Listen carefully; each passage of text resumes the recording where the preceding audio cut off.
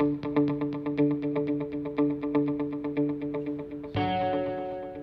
your Facebook newsfeed is anything like mine, lately you've probably seen a whole lot of French flag profile pictures.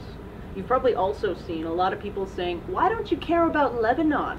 Now, French lives are by no means worth more than Lebanese lives, but if you look at the responses to the Paris attacks, it's easy to see how you might get the impression they are. When a tragedy happens, it's always good to think critically about it, especially since violence is so often seen through a very racist lens.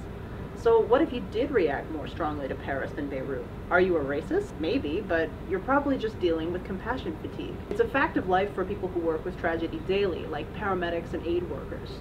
The human brain can't process a tragedy on full blast 24 hours a day, and when you have critical work to do, you learn how to compartmentalize your emotions. You don't have to be a crisis worker to experience compassion fatigue. We all do, and most of the time it's okay.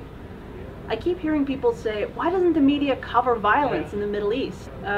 The media covers violence in the Middle East a lot, which is why you're desensitized to it. If you're not getting emotional about it, it's because you can't connect with it, not because you haven't heard about it. It's normal to compartmentalize tragedy.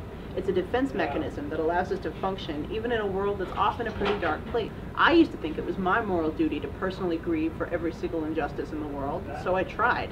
I basically lost all ability to function. I became a totally garbage student and a really crappy friend, but at least I cared, right? No, I didn't do shit, and neither did the people policing your emotional responses. I'm not saying stop being critical of the media or stop examining your own biases. Far from it.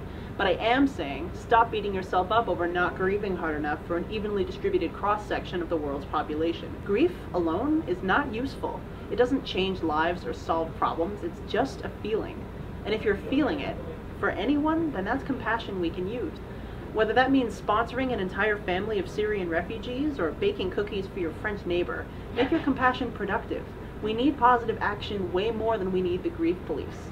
I'm Elaine Tamblyn-Watts, and that's how I see it.